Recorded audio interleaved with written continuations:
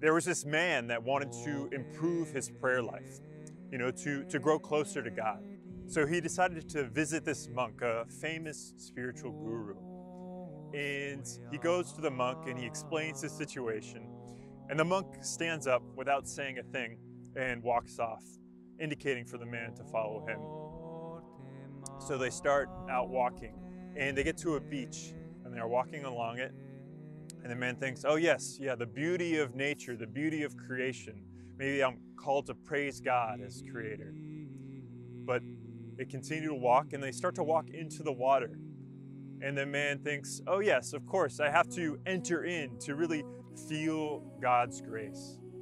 But they keep going deeper and deeper, and they arrive up to their waists, up to their chests. And the man thinks, perhaps I have to immerse myself completely in God's love.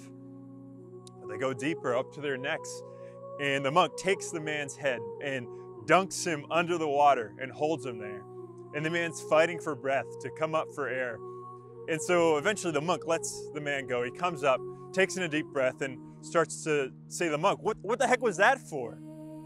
And the monk looks at the man and says, until you desire God as much as you desire that breath of air, you will not know how to pray.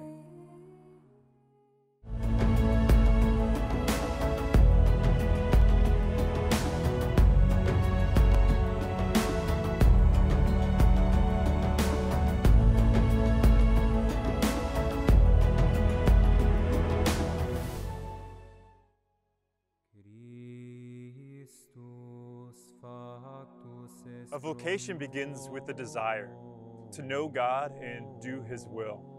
That desire moves us to pray.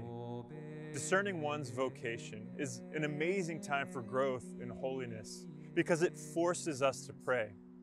We have a deep question in our souls and only God knows the answer. We're forced to beg Him in prayer to reveal something of His plan. The begging God forces us to talk to Him and to listen to Him and teaches us to know and love Him all the more. If you don't really care about what your vocation is, about doing God's will, or about the thought maybe I'm called to be a priest, if that question doesn't scare you a little bit, keep you up at night, or haunt you during the day in your prayer, then maybe these videos might not be for you. But if you do have this desire to know, then you're in the right place. I'll help you come to know God's will, but you have to desire to know and to do it. Your desire for God's will, it has to keep growing.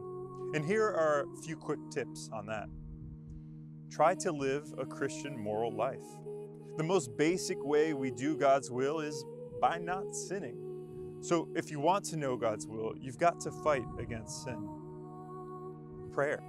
I'll give you some suggested things to pray about, but you need to spend time with God and listen to His voice at least 30 minutes a day, every day, ideally before the Blessed Sacrament. If it's your desire to know God's will, tell Him that in prayer and keep asking. Talk it out. You're not in this alone. Reach out to myself, one of the vocation directors, if you need help finding a spiritual director or discernment group. You might not want to announce it to the whole world, but also don't get stuck inside your own head. Unless you desire God and seek Him, you'll never know your vocation. That is, who God has made you to be. But if you are praying and you're still waiting, check out the next episode about why God is taking so long to tell you. I praise you, God, for I am wonderfully made.